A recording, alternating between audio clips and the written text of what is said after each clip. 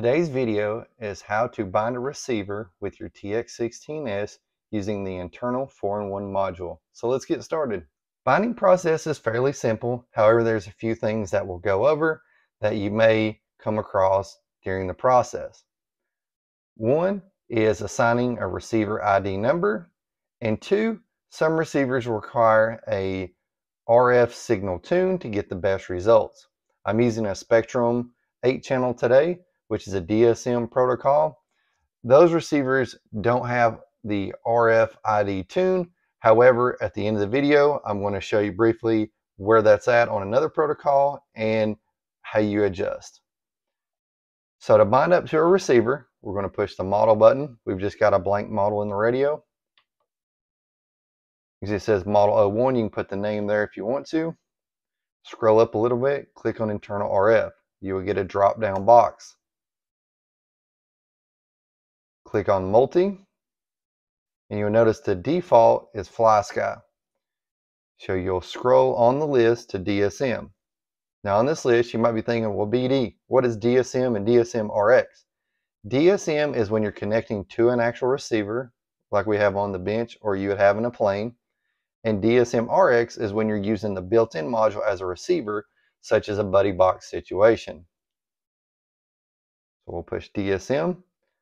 Change the RF protocol to auto. That way it sets it to the protocol that it needs for DSM, because there's different refresh rates and some other stuff, and it's just easiest by pushing auto. Everything else you're going to leave the same. In channel range, I would always put that at 12 or the highest number, because if you have something like this receiver where it has virtual channels for AS3X and gain control, if you have that set to 8, when you go and try to set those up on 9 and 10, for example, on an 8-channel receiver, then you won't be able to actually function those features because it won't see the switches on those channels.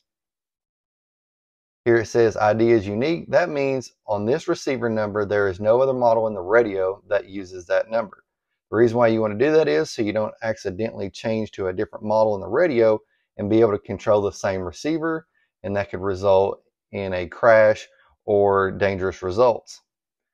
So I could use 0. However, you always want to assign it because 0 is a default, and you can see where you put a bunch of them on the same channel. Now, if you do select a receiver number that's already in use, you'll have a red caption come up and tell you that it's in use. You can see here ID used and model 02. Now, if this is your first receiver you're setting up, you won't have that message. However, I just wanted to point it out. When you start setting up multiple models, you'll be aware that there's a red caption that comes up if you try to use the same one. So we're going to go to receiver 1. Click outside the screen, and then you notice we got the bind button. Now we're going to power the receiver up. Once the receiver is powered up, whether you're using a receiver battery like I am on the test bench, or it's a fuel powered plane, or the ESC powers the receiver up, you can now push the bind button, and that will make the receiver flash. Once the receiver is flashing, it's now in bind mode. Next step is just to push bind on the radio. The radio will make a chirp, and then when the light goes solid on the receiver, it's bound up.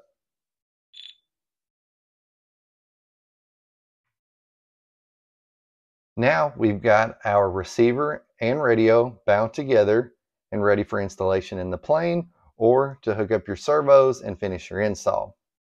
Now I'm going to show you briefly what I was talking about earlier, the RF tune adjustment. We're going to scroll to the top. I'm going to change it to Free Sky. Here you see RF frequency fine tune. Over to the right it says RSSI 0 decibels. You want to adjust this number value here to where it loses signal on both sides. This goes negative 127 to positive 128. So let's say that you go and adjust this to the left and you stop at 50. Well, you adjust it to the right and you go to negative 50. You take the median between those two numbers, which in this case, it would be 0. And the way that you know that you run to the certain number, and it's going to be different for different receivers, is when it loses connection. This RSSI number will lower down to a negative value, and when it gets to a certain point, it's going to lose signal, and the radio will say telemetry lost. That's your endpoint on one side, and as I mentioned, you repeat it on the other side. Go with the number that's in the middle. So if it was 0 on one side and negative 50 on the other side, you'd use a value of negative 25. Now we've completed how to set up the bind process for different receivers. If you found this video informative, go ahead and push like below. If you want to see future TX16s tutorials, go ahead and subscribe to the channel while you're here. I appreciate y'all watching, and we'll see you on the next one.